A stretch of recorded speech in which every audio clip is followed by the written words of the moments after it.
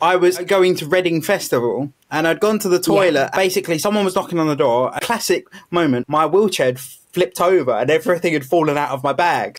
No. Someone's now waiting outside the toilet and now I'm trying to fight everything back in my bag. Anyway, this guy keeps knocking on the door, won't give up, even though I keep saying 2 minutes, 2 minutes, and he's getting progressively more angry. I've had to text my other half and be like, someone's outside the door. Can you just tell them to give me 5? I've sorted it all out. She's got there. He was like, he was moaning. And I've opened the door and he was like, it was this old guy. And he was like, oh, I thought you were one of these pop people.